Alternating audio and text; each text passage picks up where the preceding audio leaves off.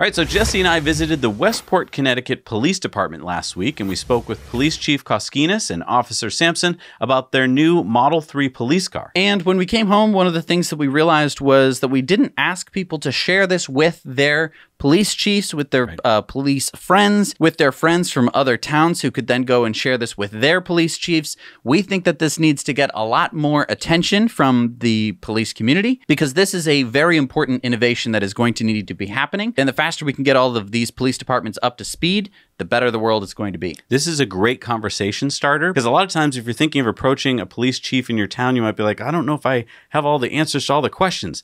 This has all those answers. Yes. And what's great here is that a lot of police departments nowadays have social media. They've got a Facebook page, they've got Twitter. So you can just post a link to this video on there and they're going to start to see it and share it. And did you know that the Westport Police Department project that even though it is a bit more expensive than a Ford Explorer, they will be in the green next year because of the cheaper fuel and maintenance costs for the Tesla Model 3. The great thing is that the data shows that you're actually going to be saving money very quickly after you purchase a Tesla Model 3. It's not going to take years and years and years. Basically, after year one, you start to accumulate the savings. And that's ignoring the fact that you have a much more capable police car. And a green police car.